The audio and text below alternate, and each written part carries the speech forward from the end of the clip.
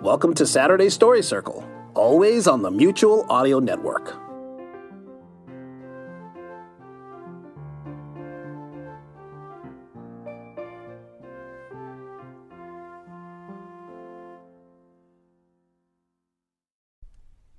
The following audio drama is rated G for general audience.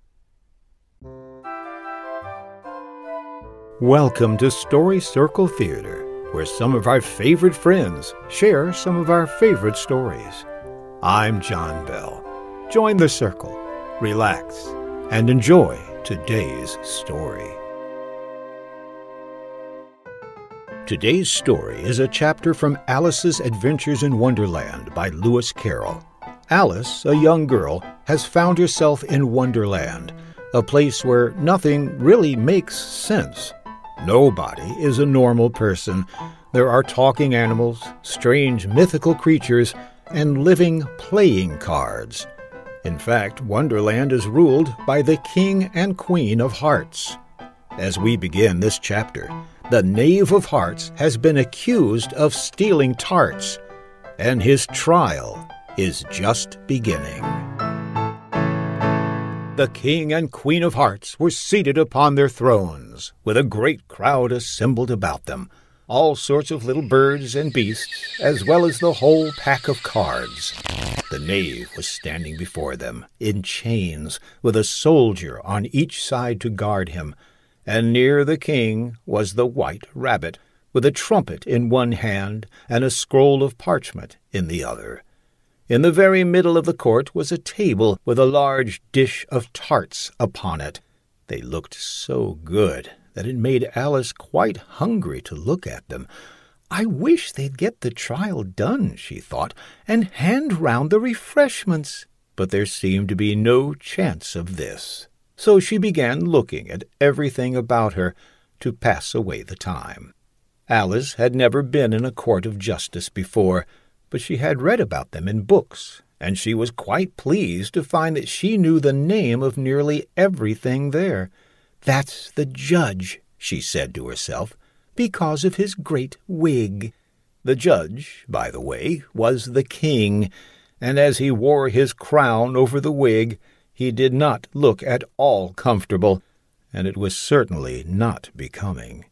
"And that's the jury box," thought Alice, "and those 12 creatures, some of them were animals and some were birds, I suppose they are the jurors." She said this last word 2 or 3 times over to herself, "Jurors, jurors, jurors," being rather proud of it. For she thought, and rightly too, that very few little girls of her age knew the meaning of it at all. The 12 jurors were all writing very busily on slates. "What are they doing?" Alice whispered to the Griffin. "They can't have anything to put down yet before the trial's begun." "They are putting down their names," the Griffin whispered in reply, "for fear they should forget them before the end of the trial." "Stupid things!" Alice began in a loud, indignant voice, but she stopped hastily, for the white rabbit cried out, "Silence in the court!" Alice could see, as well as if she were looking over their shoulders, that all the jurors were writing down "stupid things" on their slates, and she could even make out that one of them didn't know how to spell stupid, and that he had asked his neighbor to tell him. "A nice muddle their slates will be in by the time the trial's over," thought Alice. "Herald, read the accusation," said the king. On this, the white rabbit blew 3 blasts on the trumpet, and then unrolled the parchment scroll and read as follows. "The Queen of Hearts, she made some tarts, all on a summer day. The Knave of Hearts, he stole those tarts, and took them quite away." "Consider your verdict," the king said to the jury. Not yet, the rabbit hastily interrupted. "There's a great deal to come before that." "You call the first witness," said the king, and the white rabbit blew 3 blasts on the trumpet and called out, "First witness!" The first witness was the Hatter. He came in with a teacup in one hand and a piece of bread and butter in the other. "I beg pardon, your Majesty," he began, "for bringing these in, but I hadn't quite finished my tea when I was sent for." "You ought to have finished," said the king. "When did you begin?" The Hatter looked at the March Hare, who had followed him into the court, arm in arm with the Dormouse. 14th of March, I think it was," he said. 15th, said the March Hare. 16th, added the Dormouse. "Write that down," the king said to the jury, and the jury eagerly wrote down all 3 dates on their slates, and then added them up and reduced the answer to shillings and pence. "Take off your hat," the king said to the Hatter. "It isn't mine," said the Hatter. "Stolen!" the king exclaimed, turning to the jury, who instantly made a memorandum of the fact. "I keep them to sell," the Hatter added as an explanation. "I've none of my own. I'm a Hatter." Here the Queen put on her spectacles and began staring at the Hatter, who turned pale and fidgeted. "Give your evidence," said the king, "and don't be nervous, or I'll have you executed on the spot." This did not seem to encourage the witness at all. He kept shifting from one foot to the other, looking uneasily at the Queen, and in his confusion he bit a large piece out of his teacup instead of the bread and butter. All this time the Queen had never left off staring at the Hatter, which caused the wretched Hatter to tremble so much that he shook both his shoes off. "Give your evidence," the king repeated angrily, "or I'll have you executed, whether you're nervous or not." "I'm a poor man, your Majesty," the Hatter began in a trembling voice, "and I hadn't begun my tea, not above a week or so, and what with the bread and butter getting so thin, and the twinkling of the tea—" "The twinkling of the what?" said the king. It began with the tea," the Hatter replied. "Of course twinkling begins with a T," said the king sharply. "Do you take me for a dunce? Go on." "I'm a poor man," the Hatter went on, "and most things twinkled after that. Only the March Hare said—" "I didn't," the March Hare interrupted in a great hurry. "You did," said the Hatter. "I deny it," said the March Hare. "He denies it," said the king. "Leave out that part." "Well, at any rate, the Dormouse said—" The Hatter went on, looking anxiously round to see if he would deny it too, but the Dormouse denied nothing, being fast asleep. "After that," continued the Hatter, "I cut some more bread and butter." "But what did the Dormouse say?" one of the jury asked. "That I can't remember," said the Hatter.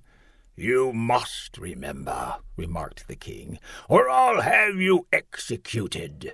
The miserable Hatter dropped his teacup and bread and butter and went down on one knee. "I'm a poor man, your Majesty," he began. "You're a very poor speaker," said the king. Here one of the guinea pigs cheered, and was immediately suppressed by the officers of the court. As suppressed is rather a hard word, I will explain to you how it was done. They had a large canvas bag, which tied up at the mouth with strings. Into this they slipped the guinea pig head first, and then sat upon it. "If that's all you know about it, you may stand down," continued the king. "I can't go no lower," said the Hatter. "I'm on the floor as it is." "Then you may sit down," the king replied. Here the other guinea pig cheered, "Yay!" and was suppressed. "Well, that finished the guinea pigs," thought Alice. "I'd rather finish my tea," said the Hatter, with an anxious look at the Queen. "You may go," said the king, and the Hatter hurriedly left the court without even waiting to put his shoes on. and just take his head off outside," the Queen added to one of the officers. But the Hatter was out of sight before the officer could get to the door. "Call the next witness," said the king. The next witness was the Duchess's cook. She carried the pepper box in her hand, and Alice guessed who it was even before she got into the court, by the way the people near the door began sneezing all at once.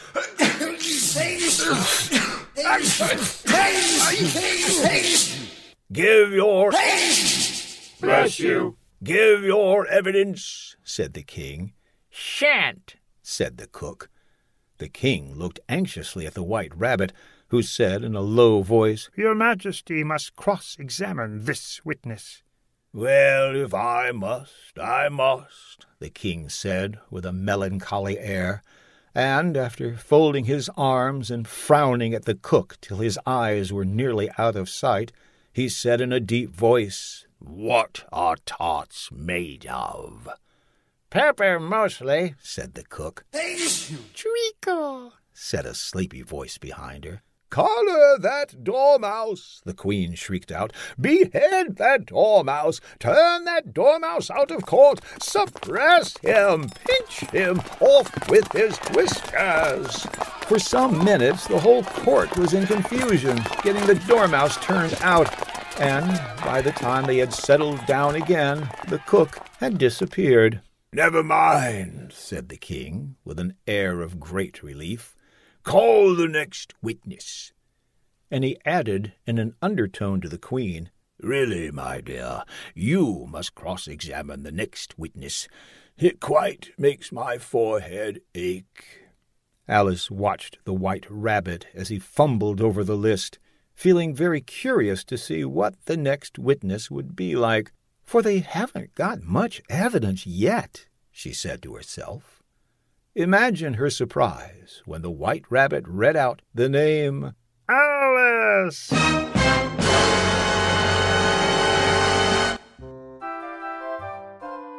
We hope you enjoyed today's story, read to you by me, John Bell. Be sure to join us at Story Circle Theater next week, right here on the Mutual Audio Network. And keep reading.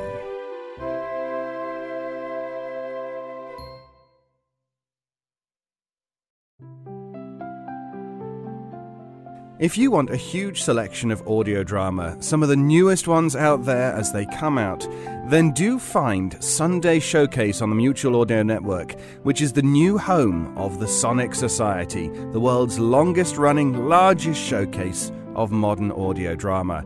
You can find us on the Sunday Showcase feed, or if you want to hear all of the day's worth of audio, then you can find it on the main Mutual Audio Network feed, wherever you get your podcasts.